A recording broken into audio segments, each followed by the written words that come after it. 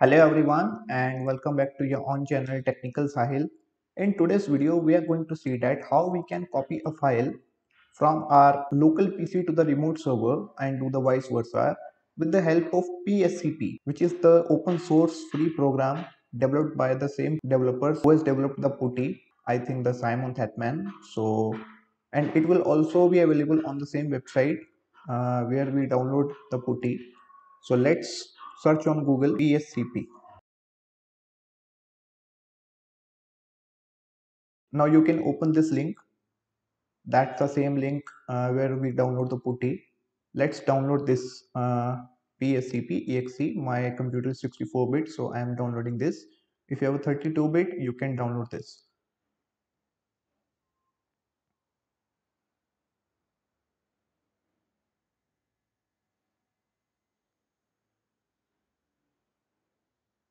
Let's cut this and paste to desktop. Now this is the PSCP and this is the putty. They both have a very different programs. Like if we open the putty,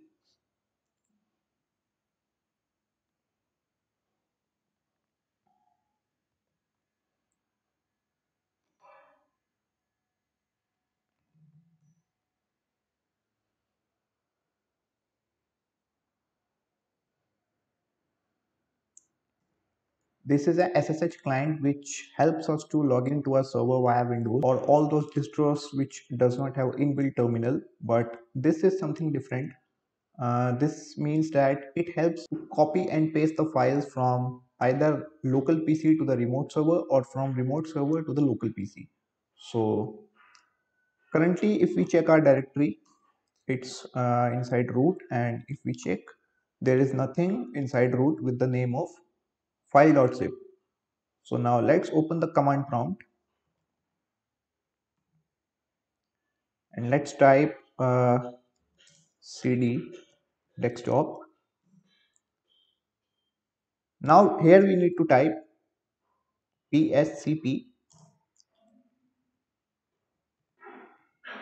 capital P, which means port and which is 22 by default, and type the file name file.zip. Now this is our local path. Now we need to define the path of our remote server. So let's type the username root at the rate, the IP address of the server,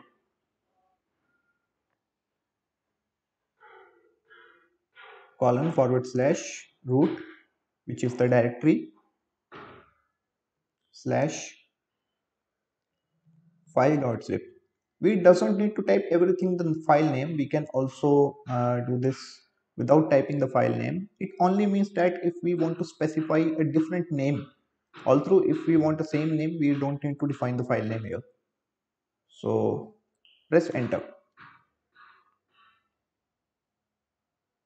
Here we need to provide the root password.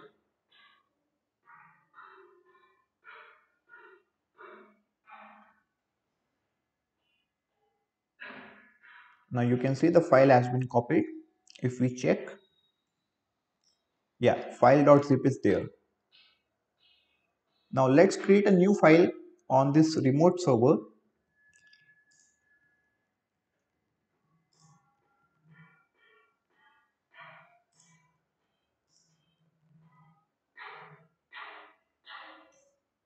Now if we check, the file.txt is also there. So now let's get this file on our local PC. And how do we do that? We simply need to type PSCP port 22. Now here we first need to define the remote path, which is root at the rate the server IP,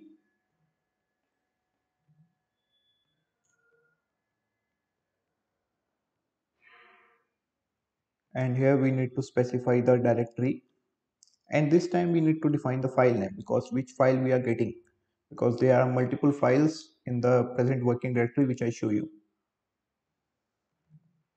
So file.txt. Now where we want to paste this file on our local PC, since if we are on a desktop and we want file on a desktop, so we don't need to type again the C users HP, and this HP is my username, and the desktop, we simply need to type dot and press enter. Again, we need to provide the root password.